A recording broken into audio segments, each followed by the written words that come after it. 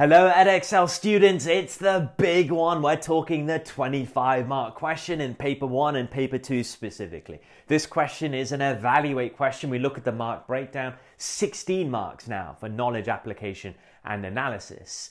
So 16 marks basically for your depth of analysis marked in levels, 9 marks for evaluation, again marked in levels. But we are specifically focusing on the 25 marker in paper 1 and paper 2 only. This will come in section C, meaning your extracts are finished. The extracts don't apply to your 25 marker. Your own real world examples are very much expected instead. But also note that in section C of paper 1 and paper 2, there'll be two 25 markers. You just need to pick one of those two. So one of those two in paper 1, one of those two in paper 2. That's it. You have to pick the one that suits you the best.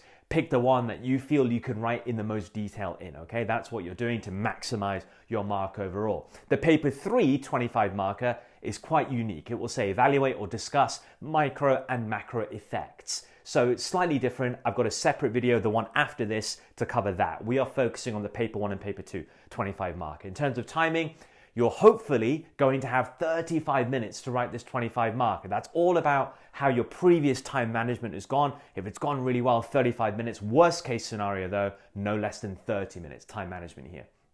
So yep, it's a long essay, the longest one you're going to have to write in your exam papers, marked very much in level, so depth of writing is crucial for examiners.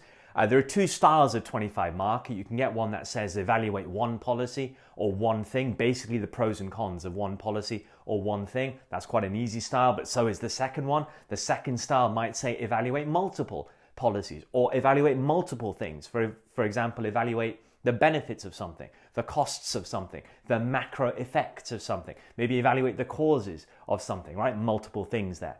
What you're going to see later is that it doesn't matter what the style is, your structure is always going to be the same. Bear in mind though, that you don't have extracts here in paper 1 and paper 2 for the 25. Your own real world examples are absolutely crucial and very, very much expected. Often the 25 marker in paper 1 will say using an industry of your choice.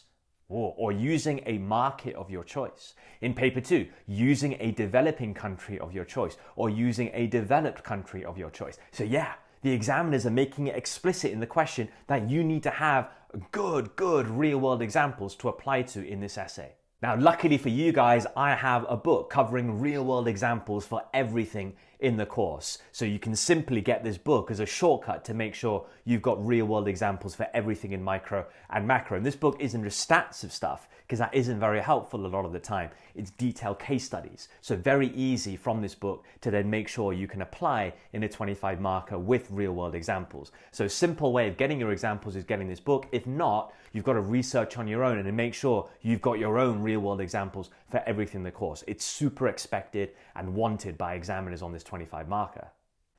Okay, so now to the structure. As always, remember with Edexcel, it's not the number of points you make that matters, it's the depth of writing. So here's the structure that I recommend you follow. You start by defining key terms that are in the question, get those definitions in, and then you're looking to write two analysis paragraphs. Analysis paragraph 1, and later in the essay, analysis paragraph 2.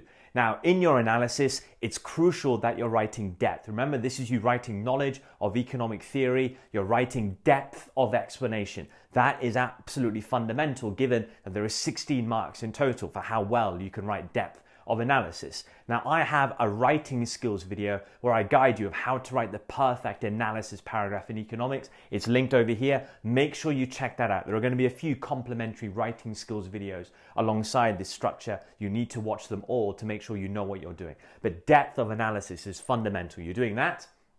You're looking to apply with your own real world example. We know how important that is. The way you do that is not lumping it right at the start of the paragraph or right at the end, at the end. By the way, what example of this is? No, that's not what examiners are looking for. Your application, your example needs to be integrated within your analysis. So you write something in your analysis and you think, well, does my example back this up? Is my example relevant to what I've just said? In which case you write it there. So very much integrated within your paragraph, within your analysis. And as always, with economics essays, when you're writing paragraphs, you're always thinking, right? Is there a diagram that's relevant here? Is there a diagram that illustrates what I'm writing? If the answer is yes, you draw your diagram. But make sure your diagram is drawn nice and big. make sure everything on the diagram is labeled, make sure it's accurate. If you're shifting things, it's an accurate shift, and make sure fundamentally that you're referring to your diagram in your writing. So if there's a shift of a curve, refer to it, D1 to D2 maybe, or AD1 to AD2. Any action on the axis, P1 to P2, or in a macro ADAS diagram, Y1 to Y2. Whatever it is that's relevant, refer to it in your writing. That way you're using the diagram and explain things that are happening on the diagram, right? Your diagram is very much a complement. It's a help in your analysis. So make sure you're actually talking about it, then you get full credit for your diagram. But you're always just thinking, is there a diagram that's relevant? If the answer is yes, draw it. If the answer is no, then don't worry about it. So there's your analysis. That's how you do it. You do that a second time later.